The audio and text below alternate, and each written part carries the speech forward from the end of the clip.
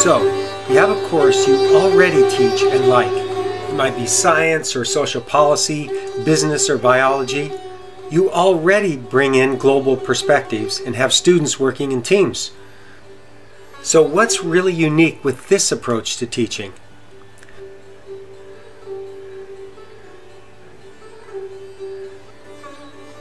First, you plan and teach the course with an international faculty partner.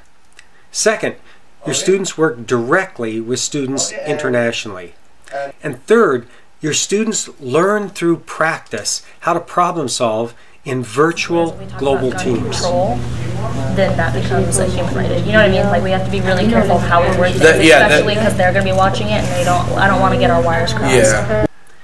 I've designed and taught nearly 24 collaborative online international courses with faculty partners in India, Africa, Southeast Asia, South America, and throughout the Middle East.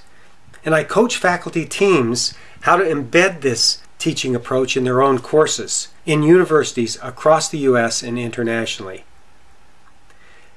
Teaching this way dramatically changes what happens both inside and outside the classroom. So, how do you redesign your course into a COIL course? First, you need to find and then redesign part of your course with an international faculty partner. This can take at least a month and oftentimes several months. In looking for a partner, think of it more like eHarmony than Tinder. You're looking for someone that is a good mutual fit and someone you would enjoy and value working with again in another future course, not just do this as a one-time thing. So your university can help you with finding a partner utilizing current partner universities, and there are other resources as well. You also don't need an exact match in course content between your two classrooms, just an overlap of shared assignments. And it's quite common to see partnerships that cross content disciplines. You just need at least 4 weeks in which students can work together on shared assignments with shared learning goals. The second big change in course design is having students work in small global teams. They collaborate on research and problem solving directly with their international partners. Now, typically, each global team is composed of members from both countries, usually a total of 5 to 7 students per global team. Designing the work group is grounded in 4 principles of project-based learning. First, student teams have an authentic, challenging, central problem to solve. Second, the central problems have competing solutions. Third, students investigate, reflect, and refine over time. And lastly, solutions require real action in a culminating project. So, here's how I applied these principles in a course between students at my U.S. university and an Egyptian university focused on social movements for social change. The Egyptian professor and I selected 4 hotly contested social movements relevant to both countries. One of those issues was female harassment. Students in one of our 8 global teams worked on strategies for reducing sexual harassment in Cairo following the most recent revolution.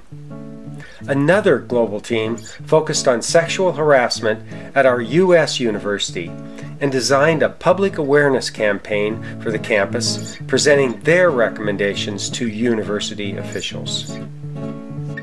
One global team came up with the idea of a campaign to create harassment-free zones in Tahrir Square, Cairo. Local businesses would agree to post window signs declaring their business as a harassment-free zone. Women would know then that they could go to those businesses for reporting and protection. Students worked with the local nonprofit in Cairo to shape the publicity around the campaign, and they presented a joint paper of recommendations to that agency director. Another global team focused on harassment at the U.S. university and designed a public awareness campaign for the campus and presented their recommendations to university officials. It took about 10 weeks to create the plans, refine them, and present the research.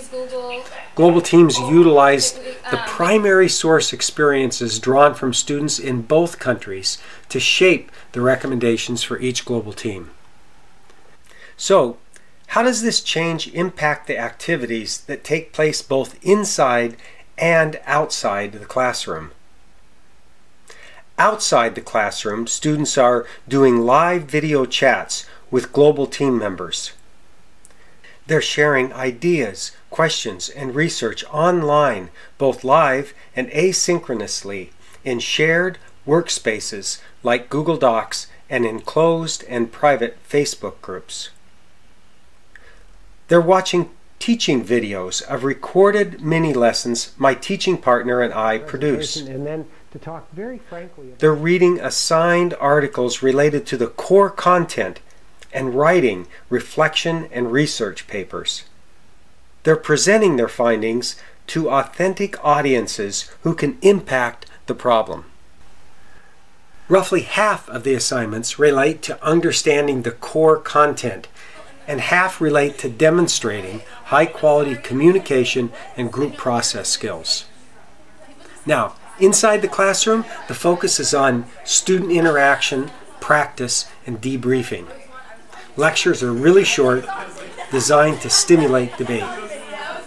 I show examples of high-quality group and communication work that's been submitted by students.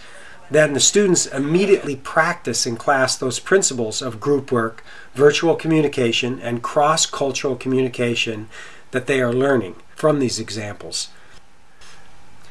Global teams are meeting in class and they're debriefing global team problems, followed oftentimes by role-playing in teams to try out new approaches to address the issues, and then debriefing about what they just experienced.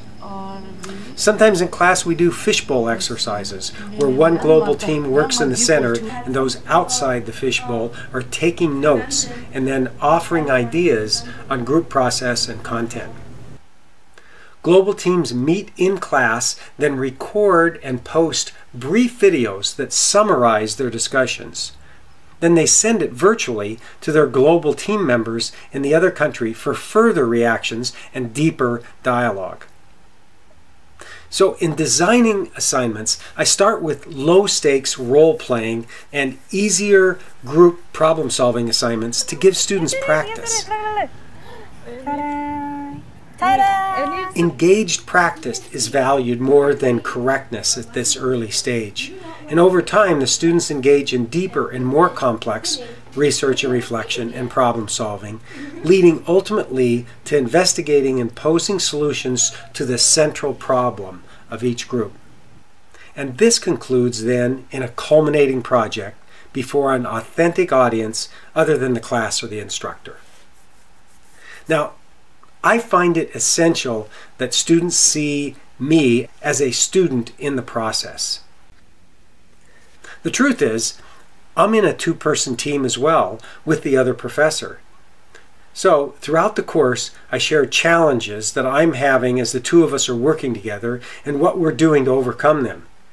Particularly hard things that come up for us while we're working across cultures. I talk about mistakes and assumptions I'm making and how it gets corrected, like understanding unspoken cultural norms that can impact interactions and the very real power dynamics that can come into play when problem solving between two countries with unequal political and economic power come together. Lastly, high-performing work groups understand the importance of group stages of development, one of which is closure. A common assignment I give is to have the elements of good closure, appreciation, recognition of regrets, celebration of accomplishments, and saying goodbye, and design a way to do it that fits their style. So students do this both within their global team, figure out closure, and where appropriate in a class-to-class event. Yay! Teaching so students are practicing problem solving in their field in virtual global teams is challenging for students, and it's definitely more work for the professor. Yet, I'm convinced that teaching in this way gives students the critical real-world practice they need for today's diverse, global, and virtual problem-solving work world.